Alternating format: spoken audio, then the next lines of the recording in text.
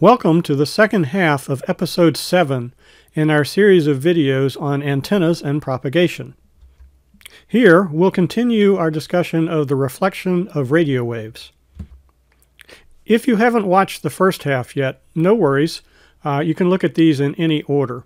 In the first one we talked about applications of reflection to both propagation of signals, such as in our graphic here, and also to antenna design, where we may use reflecting surfaces to direct signals in a particular direction.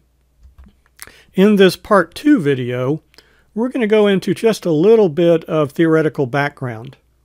And that's important to understand the full gamut of things that radio waves can experience, such as refraction, diffraction, and absorption. And all of those things are represented in our little campy graphic here, where we have some cell tower antennas at the top of a tower, and we have a direct path, but then the signal gets obstructed and has to go through the walls of a building to get to this user over here with a cell phone.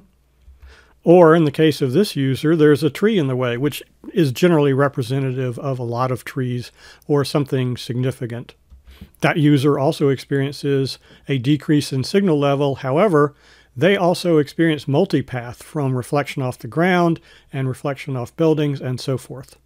And finally, our poor person over here trying to receive a signal using diffraction from the top of a mountain, probably not going to get it.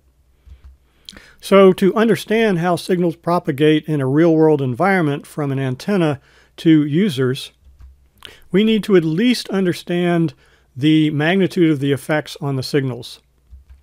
And we're going to do that in the second half of today's video. Look at signals transmitting through various materials in buildings, for example, such as drywall in a house, or windows in a house, or in a commercial building. So those demonstrations are how we're going to quantify the effects. We're not going to present lots of equations, so don't let the theory bother you here. Let's get started. If you were to take an undergraduate course on electromagnetics, you may encounter diagrams such as these in a textbook. And they would in general go into a lot more depth than we're going to go into here. Here, I just want to say a few words about the main effects. So I'll begin by explaining what all this means. This dark brownish colored region is a side view of wood, say plywood or particle board or something, or it could be drywall. The white arrows represent ray tracing diagrams of electromagnetic signals, in this case impinging on the left side of this wood. And the E1 superscript plus here means that this is the electric field strength hitting this wood as it goes in the positive direction, which is to the right. When it gets to the wood, it experiences a change in permittivity and permeability perhaps, but mainly permittivity. From what I've labeled epsilon naught mu naught here, this is for free space or air, but in the material itself there is a different permittivity. And there may be some conductivity as well, sigma. So when the electromagnetic wave hits that boundary between air and the wood, some of it gets reflected. But that reflected signal is going to be less than the incident signal E1+. The rest goes into or transmits into the board. And then that signal, E2+, may bounce off of the second boundary where we go back to air. And we'll actually do a demo of this with a door in my house. So the signal that emerges on the right-hand side is E3+, and notice that it's shorter arrow. I'm trying to indicate that it's weaker than the E1+ here, just a qualitative indication. And that's because some of the signal was bounced back here as E2-, and also because there is some absorption in the material. Now, other demonstrations we're going to look at involve the signal hitting a conductor. So we'll use a mirror, but I'm also going to use a metal door, an exterior door in my house. In that case, the reflected signal from the boundary between air and the metal is virtually the same in magnitude as the signal that hit it. And we'll see why that is in a few minutes. For reasons that are gone into in detail in electromagnetics textbooks, the signal does not penetrate very far in fact, a few millionths of a meter. Inside the metal, the transmitted wave is essentially zero. So it's fully reflected. So how or why does that happen? First off, as the electromagnetic field encounters the metal, it sets up currents on the surface of that metal. And as we've talked about in previous videos, those currents will generate radio waves, and those radio waves will send the signal in this direction, also in this direction, but it's going to lie on top of the one that was potentially going to enter, and it's going to actually cancel it in this region. So all of it is reflected. So to illustrate what I just tried to say there, let's look at the right-hand diagram. Here I've got the ray tracing arrow shown big, so you can see that this is the incident or incoming wave encountering the metal surface. But I'm also showing electric field strengths. And like in our previous videos, this is a snapshot in time. So at this particular time, the field is 0 here at the boundary, and it peaks a quarter of a wavelength back, and then it goes to 0 and so forth. Now, this picture is moving to the right. So stay with me here. It's a little tricky to understand. So this entire field pattern as shown here will shift to the right. As it does so, it will reflect off the surface and come back to the left. So here's our reflected E-field wave coming back. And it's moving to the left. Now, if you think carefully about this, you may realize that if this metal surface had not been here, then the incident wave would have continued on as shown in the sort of faded diagram here inside the metal. But the currents that are set up in the surface of this metal must, according to Maxwell's equations, satisfy this requirement at the top of our slide. The tangential E field, say this vertical field right here, must be 0 at all times at the surface of the metal. Why is that? Well, that's because the conductivity of the metal is extremely high.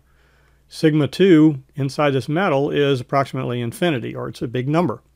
So if the tangential E field here at the surface of the metal was not 0, we would have a nearly infinite current. And we can't have that, because that's more power than we launched at the surface. So we use this boundary condition to reason through what happens. So let me try to talk us through that. Remember that these lines here, these arrows, represent the electric field at a particular point in time. This is the field distribution. Had this wave that's coming in toward the metal not encountered the metal, had the metal not been there, then the wave would have continued as shown in the shaded region here. But 1/4 cycle ago, this whole picture would have been slid to the left by 1/4 period. And what was encountering the metal surface at that point would have been these down arrows right here. But because 1/4 cycle ago they did hit a metal surface, and because the tangential E field at that surface has to be 0 at all time, the currents that were induced must set up a positive E field. So this arrow right here now has a positive E field going up, and that's what's returned and propagated to the left. So we take this entire shaded region here and flip it vertically. And then, since we know the field didn't actually go into here, it had to have been going to the left, we have to flip it horizontally as well, as it says up here. And when you do those two rotations, that's how you get this field pattern moving to the left. But here's the key take-home from that. Without the vertical flip, the reflected field pattern would have been negative initially, coming back this way. But with the flip, it's positive. So we change sign, and that means that we get a 180-degree phase change when the reflection occurs. And that's the important thing to remember. Also, as we're going to see in a second, the total field in this region near the metal is double what the incident field was. So let's take a look at that. So on the left here is a repeat of what we just saw. the incoming ray and field pattern creates a reflected version here as shown, going to the left. But an observer at any given point along this line, say right here, this distance from the surface of the metal, just sees the total field. So they're going to see this field strength plus this field strength. So it's going to double. And that's what I'm trying to show on the right-hand side. These arrows are twice as long as these arrows. So if we were to hold a receiver in this location, with and without the metal being there, without it we would see a signal strength of this much, but with the metal there we'll see double the signal strength at this location. At the surface of the metal, of course, we should see 0 for reasons we've mentioned, and it turns out that at integer multiples of a half wavelength away, so at this location and this location, we will see 0. Now, it's obvious here because of the snapshot in time. But if you examine this phenomenon at different phases of the signal hitting the metal, you'll find out that you always get 0 field here, here, and here. Or, not 0, small in reality, at n times lambda over 2 distance away from the surface, for all time. So, a person standing at this location will detect a strong signal. A person standing here will detect no signal at all. And then a strong signal here. Here it's shown as negative, but we know that it's going negative and then positive and negative and positive. The point is they're going to see a strong signal strength here. And then 0 signal strength here at all times. And then a strong signal strength here. And some of you may have already recognized this as what we call standing waves. All right, enough of this theory and background. Let's get on to the fun stuff. It turns out that before radio was called radio or wireless, Hertz had to demonstrate that there were such things as radio waves. And it was theorized that radio waves were essentially light at a different frequency. And so Hertz set up an experiment to show that. And it was based on this concept of standing waves. Here's a replica of the apparatus used. This is the transmitter. And the receiver was this loop with a very microscopic gap in it, that when there was a strong enough signal, there would be a tiny spark that could be seen when the room was dark. And Hertz or assistants took that loop and moved it at different locations from the transmitter, or more specifically, at different locations from a reflecting wall. So I did a quick search on YouTube and found this really nice illustration of that going on. Here's the transmitter, and the reflecting wall here, I don't know if it was a mirror in reality, but at least metal over here. And this represents the standing wave pattern. A null at the surface of the metal, a null a half wavelength away, a peak a quarter wavelength away, and then a null, and so forth.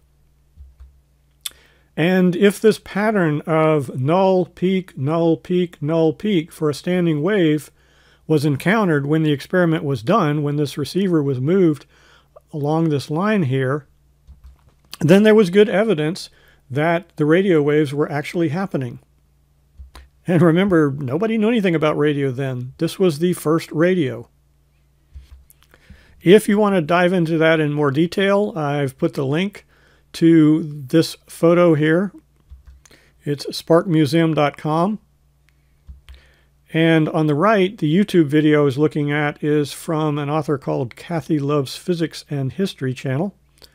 And you could search for that, or you could search for how Heinrich Hertz discovered radio to validate Maxwell's equations. But I want to try this myself.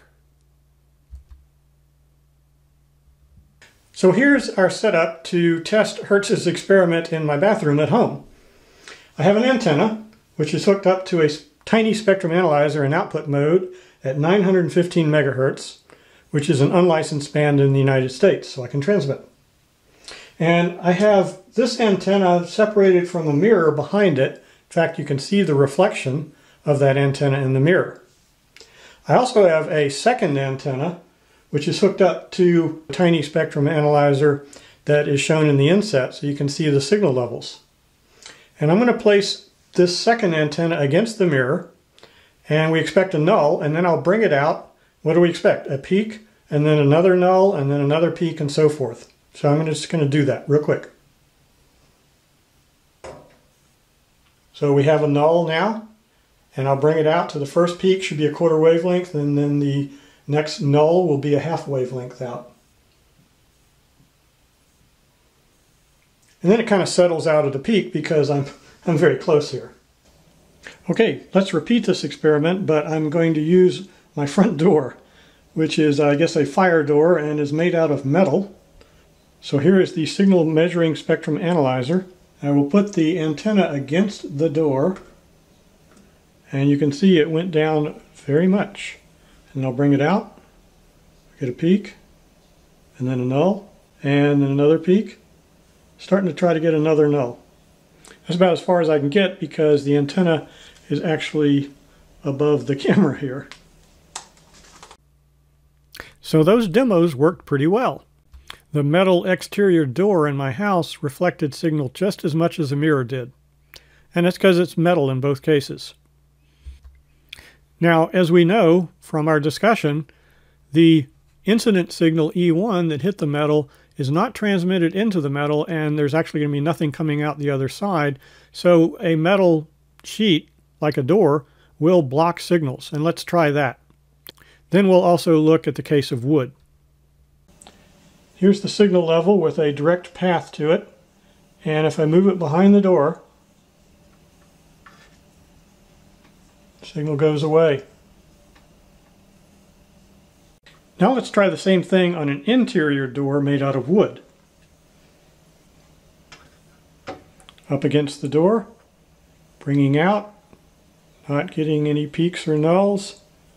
It will eventually get higher because we're getting closer to the other antenna. Let's do a transmission measurement through the door. Here's the antenna in front of the door, and I'm going to move it out and then put it behind the door. So it went down a little bit, but not much. About 4 dB. So, as we expected, the wood interior door did not significantly reflect. We saw a tiny bit in the video there if you were looking closely. And importantly, it also allowed much of the signal to go through the door. It only decreased it by about 4 dB from having the antenna on the other side. What about the drywall in a house? Radio signals are going to get into the house any way they can.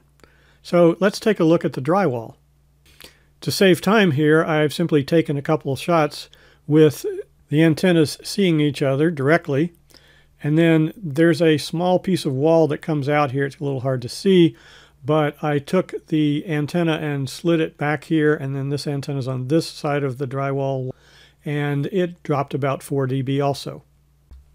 So your Wi-Fi signal in your house, for example, is not going to experience a great deal of attenuation through the walls, or the interior doors most likely. Most of the materials, at least in my house, are reasonably transparent. But windows may not be, surprisingly.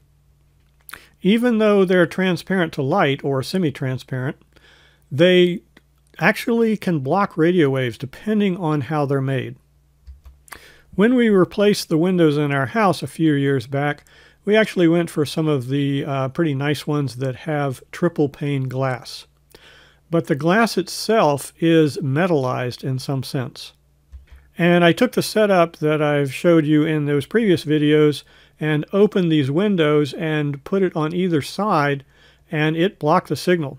And when I put it in front of the window, I could get pretty much full reflection, just like these things are made out of metal. And this is not the first or only time that I've noticed that windows block radio signals. I'd seen it before, surprisingly, in a Radio Shack store where I was looking at a weather receiver and it wasn't working inside, and the guy says, "Oh yeah, just take it outside and it'll work fine." And sure enough, I did. Now, in our university, we have this new building that we moved into recently, and the architecture is meant to let lots of light in. So there are windows everywhere. and then of course some metal support structures. And I was kind of worried about how much radio signal could get into these buildings.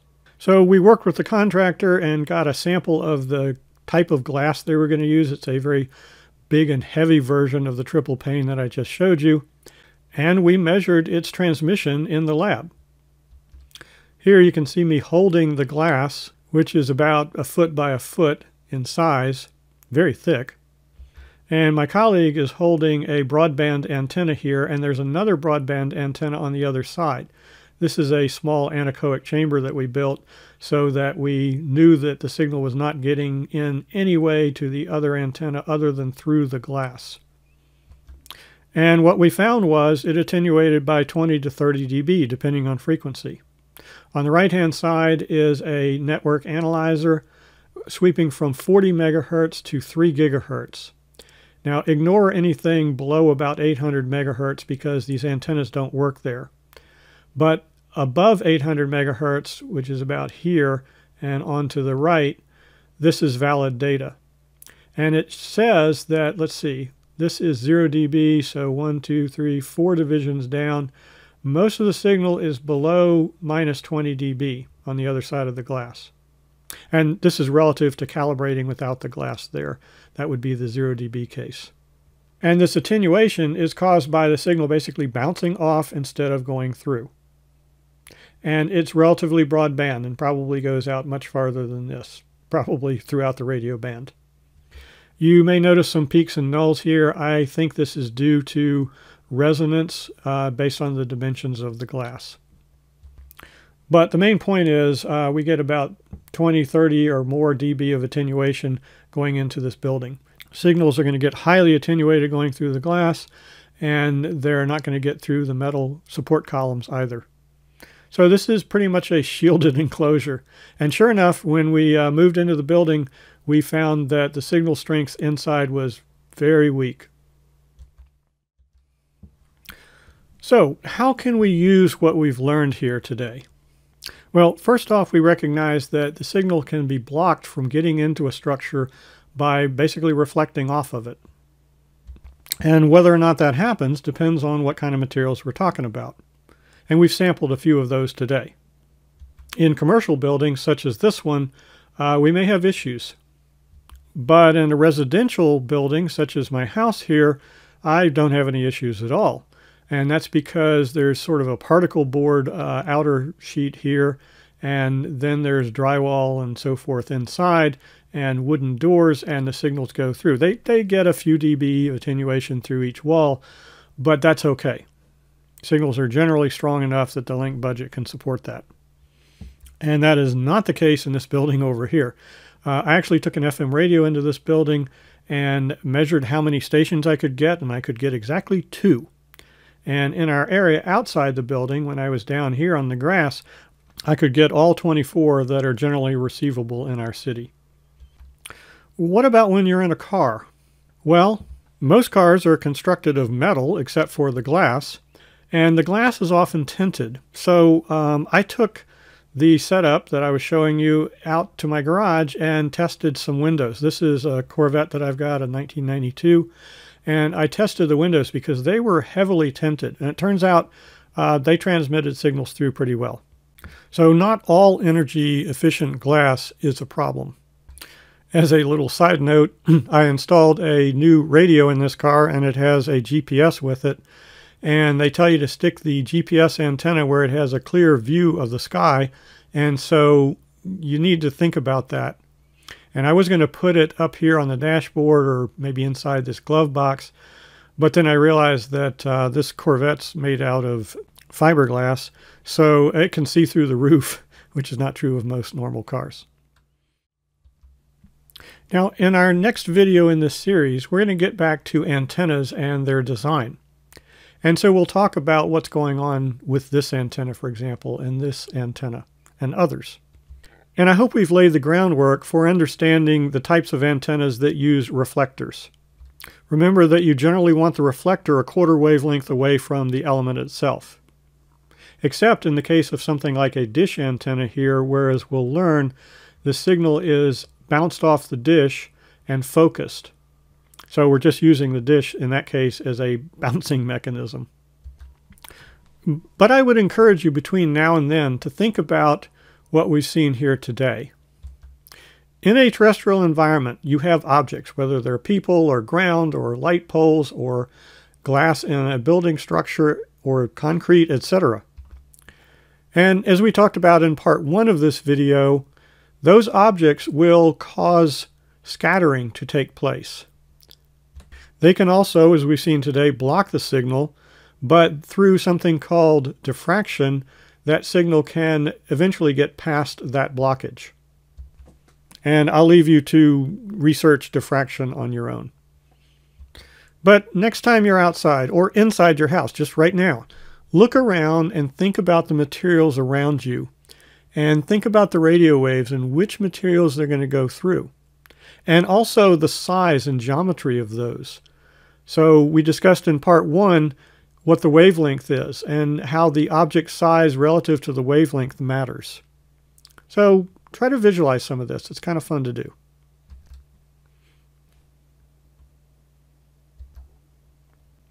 So that's it for this video. As always, I hope it's helpful to you. Leave some comments below if you have any, and we'll see you in the next video. Bye.